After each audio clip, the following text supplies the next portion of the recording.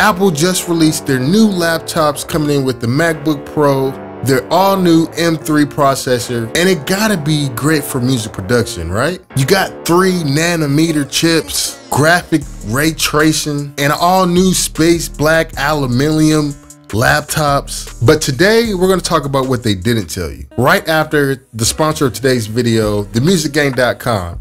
If you're a music producer, definitely check out themusicgang.com, where there's different templates like the gold sauce to help you with making harder hitting beats faster in FL Studio, and also different bundles to help you with making music. Definitely check out the Music Gang, link in the description to pick up your copy to help you with saving your time. Some of the new features with the new Apple products with their brand new laptops. Number one, their new all black aluminum color is super dope. And honestly, you know, I've had matte black laptops that are aluminum or whatever you call it. It also comes with a fingerprint resistant coating on there. Hopefully they have some really nice coating or something like that, because using a matte black aluminum laptop, there can be some very negative things that go with it. The coating comes off. Also, a new feature with the new MacBook Pros is the fact that it has a brand new screen, which is so much better for HDR content. It's going to be a little bit brighter, so that's really great. And the starting price to get into the M3 family is basically $1,600. If you do want to go a little bit more cheaper, you can go with the iMac version, which is about $1,200 or $1,300, which does come with the M3 processor. You won't get the M3 Pro or M3 Max in there or anything like that. It should be good enough to use for music production. You get a lot of new performance gains and all these numbers and jumps and hoolies.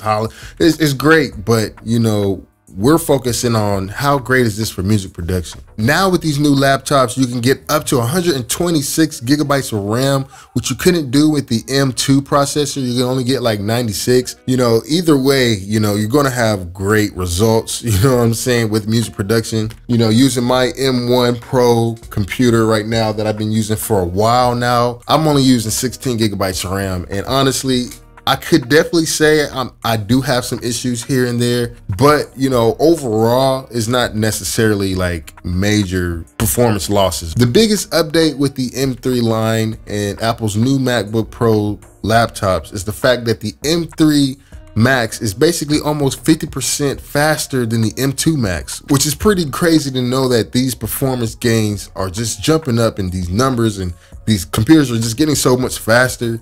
And I'm still on M1 Pro and I'm still enjoying the process, man. I'm loving it. Now that Apple did update their new laptops today, and I do feel like the M3 Max is probably the best laptop for music production. You get up to 12 performance cores, which is pretty crazy. And the fact that it's on a 3nm chip, which is supposed to be extremely more efficient, way more than any chip you ever used. Using less power, getting way more performance. I can honestly say this is a really great deal, man. I'm happy the fact that Apple finally updated this, but what are some of the things they didn't tell you? When you're joining the MacBook Pro lineup at $1,600, you are losing a port if you're coming in from the M2 line up to the M3. That 14-inch does come with 2 Thunderbolt 4 ports, which honestly I don't think is really great for music production, because you're going to need, you know, MIDI ports, you're going to need accessories and stuff like that.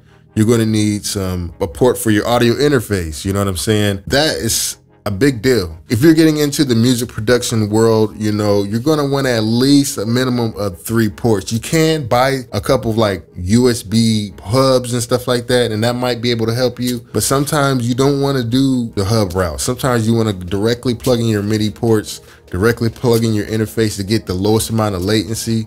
So, you know, having less ports could bring in some latency issues.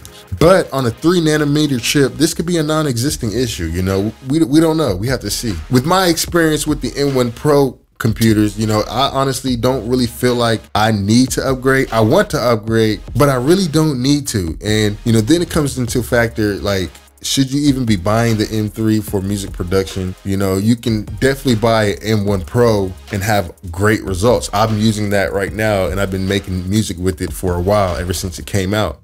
And, you know, yeah, you can get an M2 computer and that's probably going to do even better. But the overall question is, what is your overall budget to spend on a laptop? Like, are you down to buy the newest, latest and greatest, or are you okay with just getting the M1 Pro? Let me know in the comments, what laptop are you currently using for music production? If you do comment, you're entering a giveaway for the Kali Audio INUNF, which is some really great budget studio monitors, and you'll be happy to have these in your studio just by commenting and subscribing to the channel and hit that like button. I appreciate it. Really exciting day for Apple users like myself. You know, I almost feel like I get a new laptop, especially when they drop a laptop that looks exactly like the one I already have. So, you know what I'm saying? Somebody can look at my laptop but don't even know that it's not even the newest and latest and greatest. You know what I'm saying? Because Apple just doesn't really update designs like that or whatever. But hey, you know, they got a new color. You know, if you want to look like you got a new laptop, get the new color. Make sure you guys add me on Instagram, TikTok, and Twitter. You guys stay safe.